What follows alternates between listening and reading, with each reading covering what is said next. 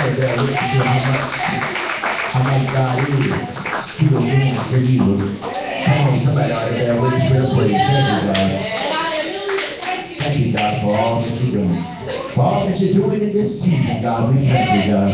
God is truly great, and He's doing, and He's greatly to be praised, and He is doing great things. Come on, somebody. We thank you, God. Amen. Amen. Truly, we thank you, God. Thank you, God. Thank you, God. Thank you, God. God is a good God. Amen. Every day is a day of Thanksgiving. Every day is another day. Not only did God give us to get it right, amen, but every day is a day that we get to see Him do it better than it's ever been done before. Amen. Just thank God for being a part of that, for being a part of what He's doing even in this season. Amen. Amen. Amen. I want to bless the Lord for this church. Amen. Bless the Lord for all of God's people. Amen. Amen. We thank God. We thank God for the gifts and the talents that He has placed within these walls. Amen. The ability to come and lead into worship. We thank Brother Worship Leader, Deacon Daniels. Amen. Amen. We thank you that. I've been introduced before, but not quite like that. Amen. Amen. That was good. Wow. Wow. That is something else. Amen. Amen. Rocket Man. Amen. We praise God. We praise God for our choir and all of you. Amen. Amen. How many of y'all know that there is a word from the Lord today? God is something else.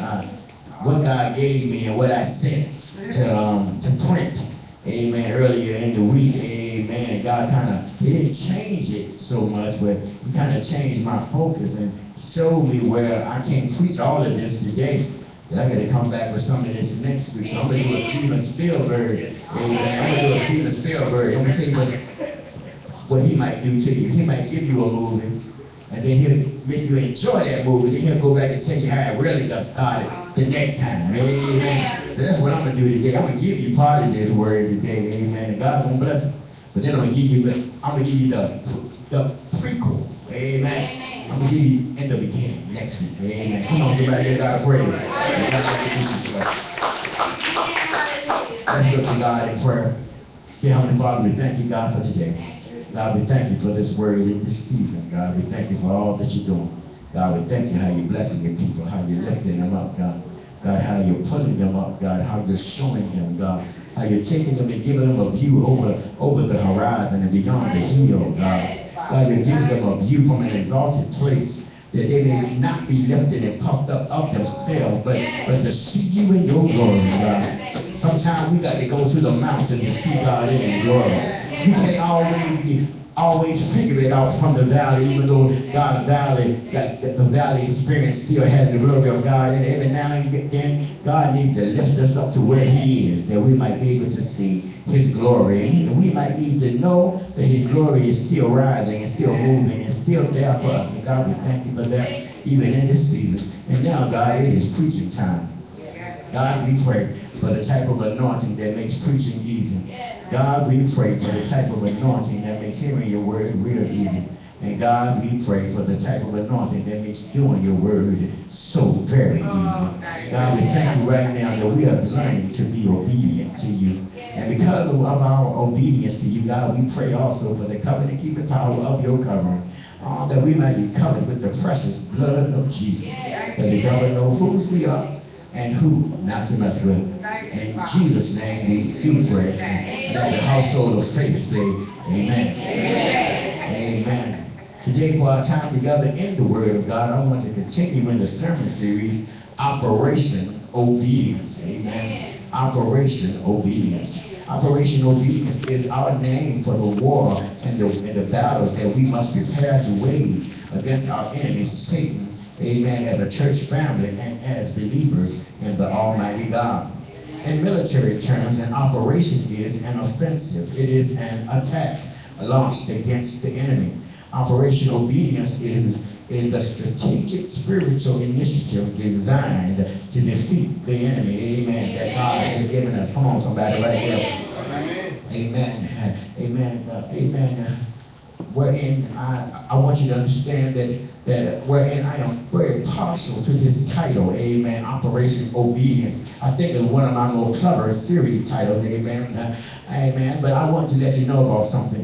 The fact that we're talking about obedience, amen, it is not glamorous, it is not catchy. It is not something that people just run around talking about that they want to do, amen. And I know that there are plenty other initiatives and slogans that preachers come up with that sound a whole lot better, and they're well more received, they're more received than talking about obedience, amen. And some of these catchy slogans, amen, people just run with it, they just talk about all the time. And I'm not saying that they are wrong, amen, but I'm saying this, that sometimes they can cause people to focus, amen, on the wrong things. And sometimes when folk get to talking about that we're going to name it and claim it, amen, or expect a miracle, or be blessed and highly favored. All these sayings, and don't get me wrong, are based on the word of God, amen. So I'm not telling you, amen, that I'm not telling you that I'm trying to condemn anybody that's using those, because those are based on the word of God, amen. I'm not condemning anybody that's trying to teach that or to use that, amen. But what I am saying is this, that without the proper focus, amen, on obedience to the word of God, those catchy sayings, amen, they can foster in you a what's in it for me attitude that will erode your desire to seek the face of God. Come on, somebody better walk with me. You see, everything about God is contingent upon us drawing nearer to Him, or nearer to God. Nearer, we need to get nearer. And look, and we need to have an attitude, not of what can I get, but how close can I get to the Lord. I don't want to just seek the hand of God for a blessing, amen. I want to seek the face in the bosom of God for the intimacy. Come on, somebody, amen. And you got to understand, when you get to looking at the promises of God, you got to know this. In order for that word to be really effective in your life, amen, you have to completely and wholeheartedly be ready to obey that word. Come on. See, obedience to the word of God is less about the immediate prize, amen, but more about the grind. What is the grind? Well, the grind is fighting the good fight. The grind is keeping the faith. The grind is running this race with patience. The grind is finishing my course. That's the grind, amen. Oh, to be able to see Jesus, amen. That ought to be the benefit of the grind. Sometimes folks just want to seek the Lord for what they can get. When you get the promising healings and miracles, when you get to be promising zeros on the back end of your bank account and brand new cars, folk line up. You can get folk, watch this. You can get folk to get through 1995, amen, for a prayer call that's going to turn into a brand new car, rather than you can give them to give their tithes and offering unto the Lord just to see the kingdom go forth. You can do that because they see an immediate end, amen. But I'm here to tell you that I bless the Lord for the grind. I learned a long time ago how to get in my grind, amen. My granddaddy used to get up at 3:30 every morning and he used to stop hogs. That was part of the grind. As soon as the day break hit, he was down there to off the dock, amen, and he was shucking off the all day long. And when he got done with that, he went and cut somebody's grass or shoveled somebody's walk or put the manure down in somebody's field, amen. Then he came home and worked on the hog pen until it got dark. Then he came in and ate and got up and did it all over again the next day. That's the grind. And some of us need to get the grind in the Lord. We need to find out what thus saith the Lord, so we can go ahead and get our grind on and stop trying to get our groove on. We come to church to get our groove, but we forget about the grind. You can't forget about the grind, because the grind is what's going to take you to heaven. Amen. The shaking and the bop, amen. That's all right. I don't mind shabbaking for the Lord. I don't mind giving God some praise. I don't mind giving God my hoop and my holler. I don't mind. Because it was his from the get-go. I don't mind giving it back to him. But after all of that, God still wants to see me grind. Come on, somebody. He still wants to see me to obey him. amen. Can I tell you that there are some blessings that come with serving the Lord, but the manifestations pale in comparison, amen, to the gift of eternal life. When Jesus sent the 70 out, amen, he told them to go out in the power of his name. And you know what they did? They went out casting out demons, saving souls, healing the sick, and they came back rejoicing. But in Luke 10, Jesus said, don't rejoice in that. You go ahead and rejoice in the fact that you have been obedient and your name is written in the book of life. And let me tell you right now, your name won't get in the book of life unless you learn to be obedient. Come on, somebody, amen. I want you to understand that people have been conditioned to think that obedience is something bad. But that's because many of them only have learned, amen, how to be in subjection to flawed people, amen. Flawed people do flawed things, amen. And sometimes we are right to buck against flawed people, amen, but don't you try to put your hang up on God, because now we're talking about obedience to God, Operation Obedience. It is God that is asking you to obey his word, not somebody else's, and not our own thoughts or our own desires, but that we would obey the word, the will, and the way of the Lord God himself.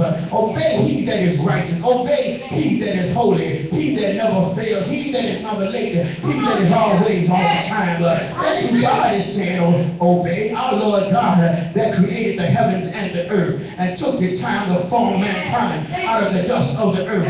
That's the God that's saying that you need to obey me. See, obedience is what the Lord desires from you, and not so much what you want to do. The truth of the matter is, what you want really don't matter. Amen. Come on.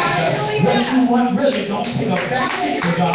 Look, sometimes we put things in the backseat that we're going to get back to later, but let me tell you, your desire to obey God or not to obey God don't even matter. It can't even take a backseat. It can't even take a ride in God's car, because God said obedience is better than sacrifice. Amen. God said obedience is the key. Amen.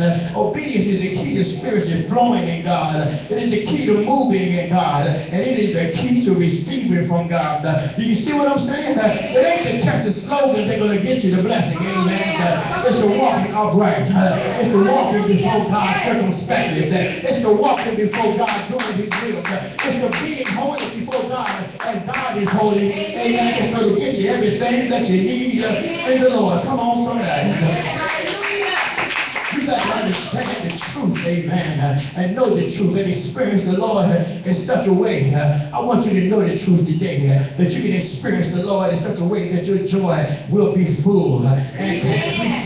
And not only that, but I want your joy to be sustainable, amen. See, you got to have some sustainable joy, amen. See, when you make up in your mind that I'm Lord, when you make up in your mind that I'm going to serve the Lord no matter what, can I tell you the ups and downs of life and living will not affect your relationship with God. Temptations and fleshly lust don't rule you. I said don't rule you. I didn't say they wouldn't come. But temptations and fleshly lust don't rule you. Your emotions don't dictate to you. Your faith stands from year to year, from month to month, from week to week, from day to day, even minute by minute for some. Don't try to be cute, amen, and act like your faith and your relationship with God has never took a tumble every now and then like the stop. Come on, don't act like you ain't never been in church, tearing up the floor, tearing up the benches, giving God praise, and then you step outside the church and you got to figure and you got to ponder on whether or not I should do the right thing or not. You'll never have that problem if you decide to obey the word of God. Amen. You got to be able to live, amen, that your actions begin to mirror God's standards, amen. Church, obedience to God is the framework of life, of a life that is pleasing to God, amen. Everything else that you could ever possibly do to give God glory and honor, amen, it all falls under the heading of whether or not you are going to be obedient, amen. And if we are going to really get with God's program, you got to be obedient. See, part 2 of this series, amen, is trying to get us to that point.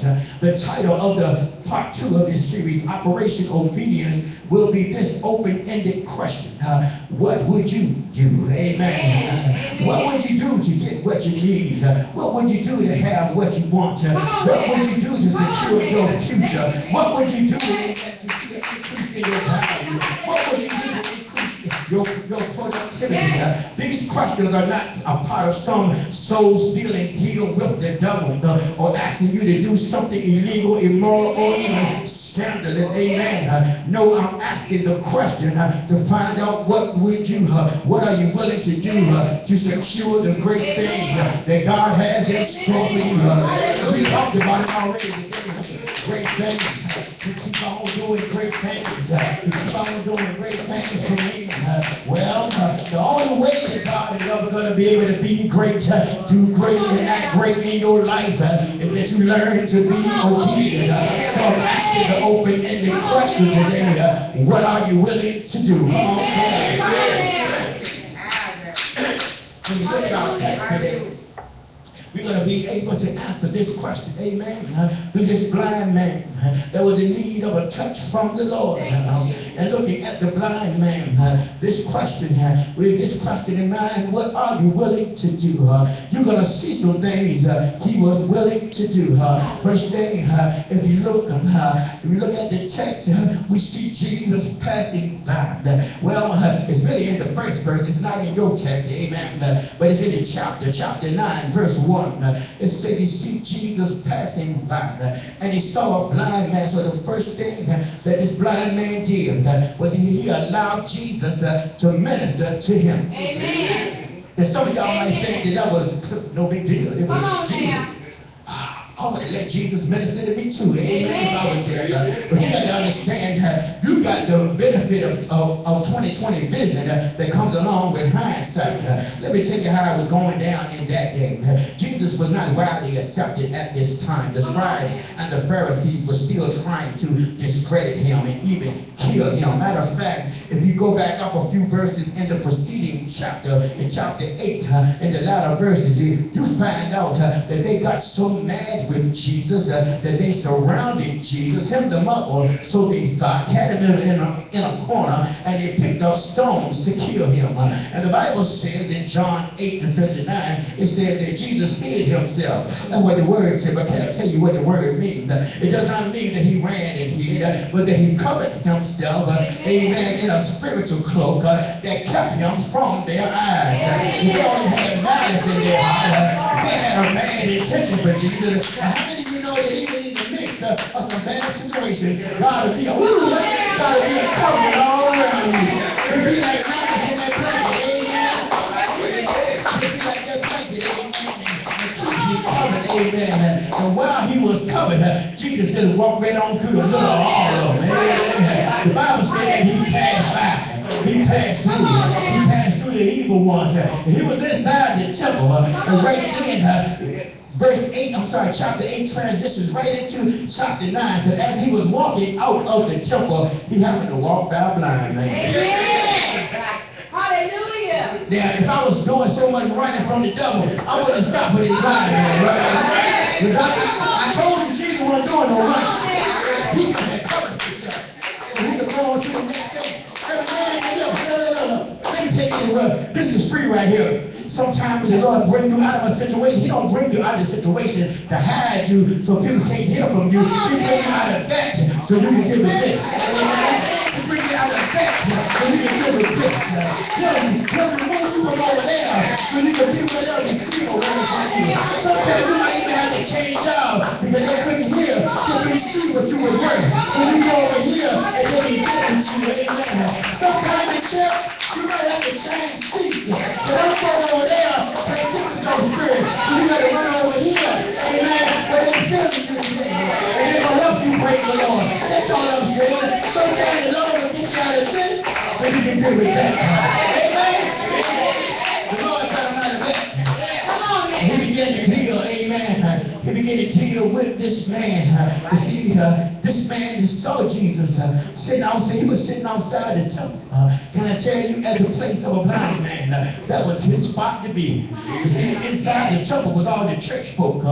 Most of them folk had a little something in their pocket, amen. And when they come through, amen, he could stand there. Not only could he get a little change, but he could also hear the ladies gossip. You know, Y'all might didn't know this, but church folk talk all the time.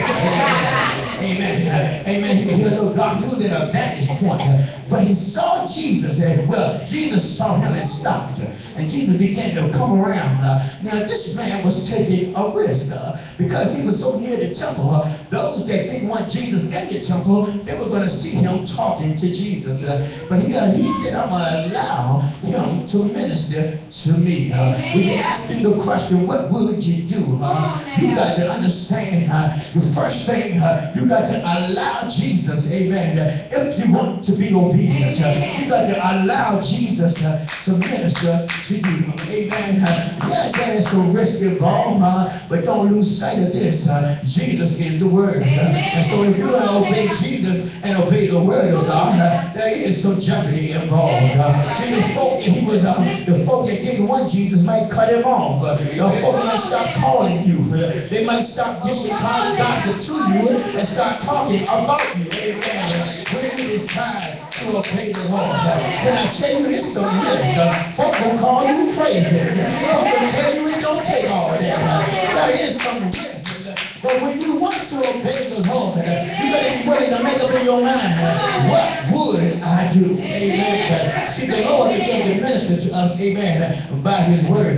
And when we start putting God's word above everything else, the devil will get stirred up. Amen. But let me tell you today, it is worth the risk. You just got to understand and know this, that everybody don't have a revelation of who Jesus is. Some think he's just a man.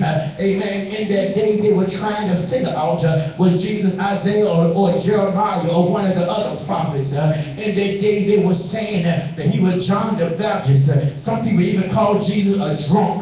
In the Bible, they say a wine bibber. They even called him a devil. But I want you to understand, I think Jesus said it best. Jesus described himself in the book of John. He described himself as the bread of life, the living water, the door of the life, the resurrection, the way, the truth, and the life, and the Son of God.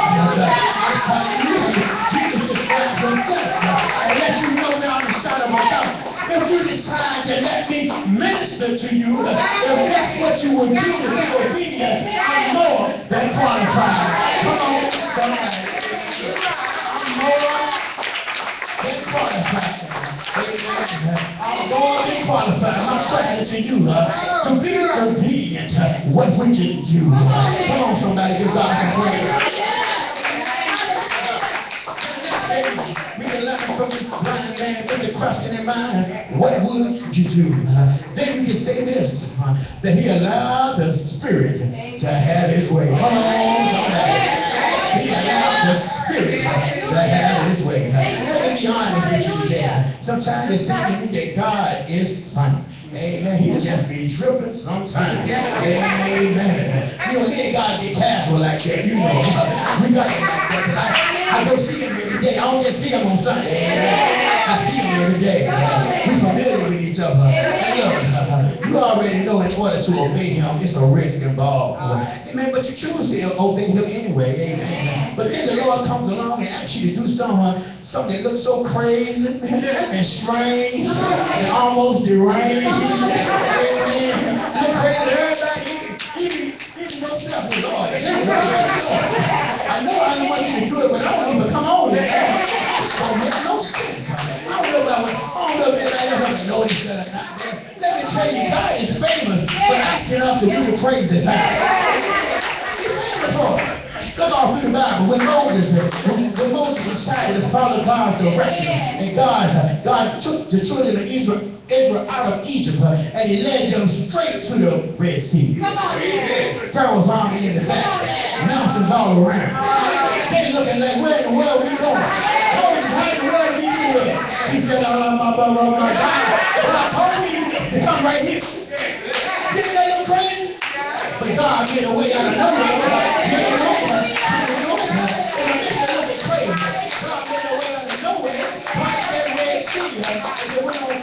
On dry land. Look, when the men, amen, the sons of the prophets, had decided decided to do the work. Y'all think preachers don't do no work, but the son of the prophet decided to cut down some trees. They ain't have an axe. They borrowed an axe. Amen. The axe head flew off in the river. A borrowed axe. What we gonna do? You know we told preachers we ain't got no money. They called to the prophet Elisha. They said, Elisha, the axe head done floated, done fell in the river. What we gonna do? God told Elisha to do something crazy. Told him to get a stick, throw it in the river. And you know what happened? The iron axe head did the backstroke. Throw it up to the top. You never get that thing out the river. I'm just telling you, God asked you to do something a little crazy. Amen. I'm just saying, amen. You got to learn to obey God's word. Even in some of the stuff that God asked you to do, you're crazy. Amen. You better do like Proverbs 3:5-7 says. Trust in the Lord with all thy heart. And lean not unto thy own understanding. And in all thy ways acknowledge him. And he shall direct your path. But look. Look the other part though. This is the part I love, but be not wise in your own eyes. Fear the Lord and depart from evil. See, we can do all that other stuff, but we still think we smarter than God. Well, you gotta learn that you ain't smarter than God. And you gotta learn that you gotta get away from evil. And I ain't just talking about the evil that's in your heart. Sometimes you gotta get away from the evil that's in your friend's heart. And in your friend's heart, but when you're attempting to be obedient and do it the way that God said do it, it is your friends that begin to speak up, amen. And they begin to bring you a bad report.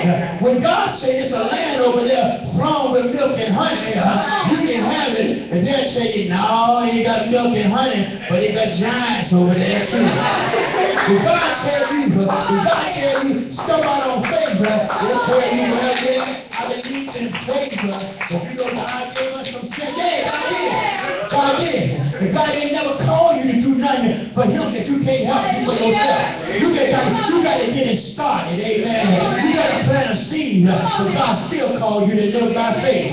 Don't hide behind faith when you just walk in foolishness. All right? Don't let anybody tell you you a diabetic, and then you go out and eat pancakes every morning. I'm just saying, God will heal you, but don't be silly. Don't walk in foolishness. But if you do what you're supposed to do for the Lord, don't let nobody stop you. Don't let nobody block you. They may be rain and rain, but faith and favor know no earthly bounds. Amen. That's all I'm telling you. Put forth an effort in God.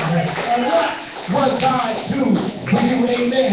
You better get rid of them evil reports. See, God wants us to do a new thing. God wants to do a new thing in us, amen. And in order for God to do a new thing in you, you have to be willing to do just what he said. No matter what it looks like to you or others. If it lines up, this is the caveat right here. If it lines up with the word, amen. If it lines up with the Spirit of the living God. If it is in decency and in order, if it is giving God the glory, you better go ahead and obey God. Come on, you better go ahead and obey God. It's some of y'all that's right here that don't peep out the 6th verse. See, in the midst of this man allowing God to minister, Jesus to minister to him. Jesus don't even ask the man if I can. Sometimes I try to be so polite in the gospel. I try to be so polite. I try to ask people, do you mind if I try to ask people, do you mind if I minister to you?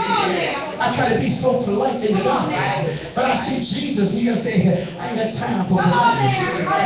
Jesus spit on the ground. He spit on the ground. He didn't even ask the man. You know, when you blind, you got the super good hearing. That man probably had his spit. Hit the dirt. What in the world was that? I heard that. It didn't sound like no coin hit my heart. What was that? Jesus just went on and spit on the ground. Now watch this. Some of y'all here right now today, you about to go home and tell somebody, how in the world did Jesus spitting on the ground line up with the word of God? Amen. If you wouldn't have put no spit up on me, then amen. Somebody's thinking that, amen. Look, I look at thinking that way, amen. So I guess I know your answer to the question, what would you do? Oh, you wouldn't do that, amen. You wouldn't let the Lord spit on you. But look, in my simple faith, it tells me like this. If Jesus is doing the spitting, he can spit on me anytime. That's my simple faith. Amen. But some of y'all depend on your pastor. Amen. Take it a little deeper, amen. So theologically, can I break it down for you, amen? Look, the word of God that Jesus was lining up with is found in Genesis 2 and 7. And the word said, and the Lord formed man out of the dust of the ground and breathed into his nostrils the breath of life. And man became a living soul. Can I tell you, God formed man with the dust, yes, with the dirt, yes. But the following, amen, but the forming of man, even in the image of God, was not enough. Because look, by just forming man in God's image, all God did was made a good looking statue. That's what the word said. Because the Bible says that God completed the work, amen, by breathing into the man the breath of life. And then the man became a living soul. He began to move. He began to have animation. He began to have movement. He began to have thought. He began to have a heartbeat. He began to have blood running warm through his veins. Before that, he was just a good looking statue. Amen. Look, let me tell you this part. There had to be some water in the breath of life. Amen. How do you know, Pastor? Because science tells us that the human body is made up of at least 60%. Maybe 65%, depending on a good day, maybe 75% water. Amen. And if the breath of life is what got you jump started, there had to be some water put in you. So can I tell you, all Jesus did for this man to repair his blinded eyes was use the same material that he was created with. A little dust and a little water. Amen. That sound right to you? Amen. And to all of you that might say, it don't take all that, but just can I say you this? It did. Amen. It did. Amen. How do you know it don't take all of that? Amen. How do you know that it ain't what God is doing for you in this season? How do you know that God is not taking the foolish things to confound the wise? How do you know? You never know till you try to be obedient to Him. Amen. Can I tell you, the Bible calls us a peculiar people. Amen. So look, it should be all right if every now and then, amen, if God do some peculiar things and asks us to do some peculiar things in His life. Oh, just so He can get the glory. Come on, somebody. Praise God. The peculiar thing. He let Jesus minister to him. But the last thing I'll tell you today, that this blind man did, what would he be willing to do? Amen. The last thing he had to be willing to do, he had to be willing to do just what Jesus said do. Amen. For everything that had happened, amen, thus far, it still all came down to this. The blind man took the risk. He allowed Jesus to minister to him. He did the strange thing, the peculiar thing. Amen. He let this man spit on the ground and rub it all across his eyes. But the healing was not yet complete. Jesus is still telling the man, now he's telling him to go wash your eyes. What would the blind man do? Would he leave the comfortable place and go wash in the pool of Siloam? Yes, I did say comfortable place. Even though we know that he was a beggar because he had no income. Even though we know that he was blind, sitting out in front of the temple every day to beg alms. But I did say comfortable place because see, for us, even in the midst of being not in complete compliance with God, we learn how to be content in every situation. We can learn how to be content. We can learn how to deal with it. We learn how to go through a bad situation. We learn how to cope with being sick. Amen. We learn how to be friendless. We learn how to be joyless. We learn how to be financially unstable. Amen. We learn to deal with so much. Amen.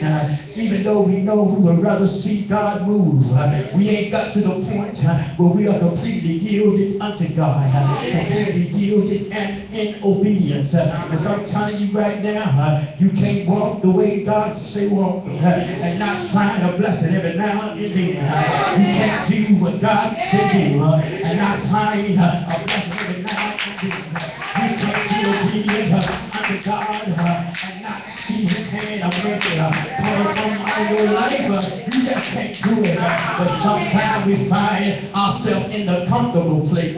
Instead of obeying God, it will take you out of your comfort zone. Because you are not walking according to your will, your way, your thoughts, but you begin to walk according to a higher power. You begin to walk according to a righteousness that is God. You begin to walk according to the word of him that was and shall be. He was from the beginning. He was before the beginning. He shall be after everything is gone. You are talking about walking according to the Alpha and Omega, the beginning and the end. Matter of fact, he's more than the beginning, and he is much more than the end. He is God Almighty. And I'm going to tell you, sometimes it ain't comfortable to do what God called you. Sometimes I have to look at my drive of 15 years and say, God told me to do this, and then I duck. And I don't know if she was saying anything. But sometimes it's crazy. But you know what she told me? I don't know why you act like I'm a bad one. And I've been with you for all these years. Let's go get this thing done in Jesus' name. You gotta do more to get this thing done in Jesus' name. Amen. You gotta be willing to leave that place, amen, and do what you need to do for the Lord. So you can get God's grace on your purpose. You already got a purpose, baby. God already got a plan for you. And now you need the grace of God to carry through. And the grace of God is spreading all through and about your obedience. Come on, somebody. I'm sure, amen. Some of the people that had made life comfortable for this blind man were the very people telling him not to take the risk, not to do that new thing. Now Jesus was telling him after all that he had endured and tried in the name of Jesus. You mean to tell me that there is more? Yes, there is more. Amen. Jesus told him to go wash in the pool of Siloam. You better get this, y'all. This was a blind man who didn't know his way around. He knew how to be at the temple. He was comfortable there. But now Jesus, you telling him to take a half-a-mile trip. Now, you may think a half-a-mile ain't that far, but do it with your eyes closed. I ask you right now to close your eyes. As many times as you've been in Goodwill, as many times as you walked down these steps, as many times as you done walked up and down Monroe. Some of y'all that lived in this area, walked down Marshall, and walked down Clay, amen, done been to Broad Street. And I tell you, that it's less than a mile, half a mile to Broad Street. And I say, here, leave out this building right now, close your eyes, walk down the steps, and walk to Broad Street and don't get hit by no cars, eh? And you see how easy it is. This man had a half a mile to go. And look, in the midst of this half a mile that he had to walk, there were some other folk that didn't want to see him do right. There were some mischievous kids around the temple. They had nothing, you know, the preacher kids probably, they had nothing better to do. Blind people come walking, they put blocks in front of them and see cars. They call it a stumbling. That's what they call it, a stumbling block. And people will put blocks in front of you, sit back and watch you fall. When you struggle to get up, people are running on your front and your back and put the same block back there and watch you fall again. This is what you got to deal with. When Jesus said, not only do the crazy, then you got to do beyond the crazy. What would you do? You get what you need. He got all this in his mind. He got all this thing in his mind. Blind man, gripped with fear, paralyzed with fear, but can't see. No, he wanted to be able to see, amen. No, he wanted to be able to live a full life. But Jesus is calling him to do something greater. But guess what? I believe it just like this. I believe that in the midst, amen, of everything that was going on, I believe that in the midst of everything that he had seen and done, I believe in his mind, he began to say to himself, but I want to see. Come on now. So what would I do? Come on now. I believe he began to say it within himself. What would I do? And as he began to say it in his mind, it became a word that came across his lips. Said, what would I do? What would I do to get what I need? What would I do to get what I want? What would I do to get what God has for me? What would I do? And I began to, as the word began to be a whisper and began to be spoken out of his mouth, I believe it began to be a shout. What would I do? As he began to get up, what would I do? As he began to throw down off the blind man's clothes, what would I do? As he began to take a step, what would I do? As he began to take another step, what would I do? As he began to walk on down the road, what would I do? When he began to fall down, I'm thinking a stumbling block? What could I do when they things come about? What could I do when they need to turn it on me all that? What could I do when they need to laugh at me? What could I do when I dust myself off? What could I do when I begin to walk and everybody's still laughing? What could I do when I'm going too far to turn around? What could I do when I still can't see my way out? What could I do when I don't even know where I'm going? What could I do? What could I do? What could I do? What could I do? Somebody told me that the trust and obey. There is no other way to be happy in Jesus but to trust and obey. So I believe in your heart to begin to sing a little while. Trust me. Oh, hey, trust. Hey, oh, hey, hey, oh, hey, oh, baby. And the next thing you know, he had to prove. The next thing you know, he had to prove. The next thing you know, you had to prove. You had to prove. You took the risk. You allowed Jesus to do the crazy. And now, you done did what it takes. And what you had to prove, you just might go in the wild, baby. You just might go in the wild. Cover yourself in the blood. Cover yourself in the living water. Refresh yourself. Turn it back down. All the power of God is in you. It's on you. Because you decided to take the walk. Take the walk in the Spirit. Can I tell you today? Take the walk. Do what the Lord said. Walk according to His will. Walk according to His way. Do what the Lord said do. Do what the Lord said do. And I tell you, you'll be happy in Jesus when you trust and obey. What would you do? Stand to your feet. What would you do? What would you do? Amen. Come on, somebody. Give God praise right there.